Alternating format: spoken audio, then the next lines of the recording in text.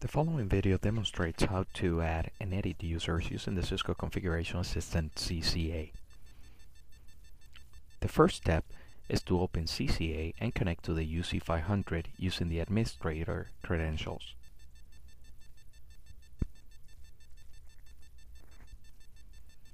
Wait until all the voice and network data has been refreshed on the screen. The landing page or opening page shows the network topology with all the connected devices. To complete this configuration task, click on Configure, Telephony, Voice, and wait for the screen to refresh.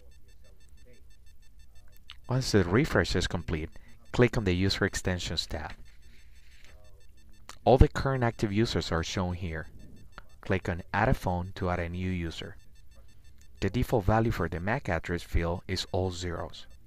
Pick the phone model that you will be assigning to this user, a 508G in this case, and fill out the remaining information.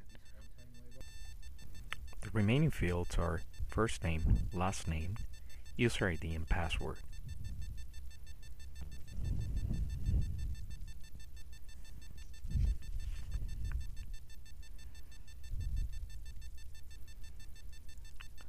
On this screen, you can also change the default extension assigned to the user or assign new numbers to the remaining line buttons on the phone.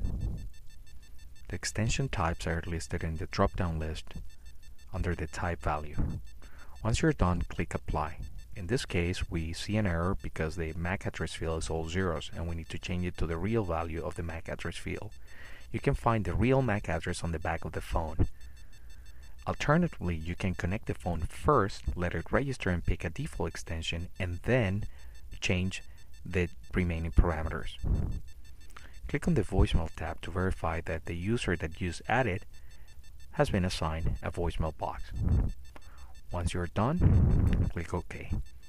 This concludes our presentation. Thank you for watching.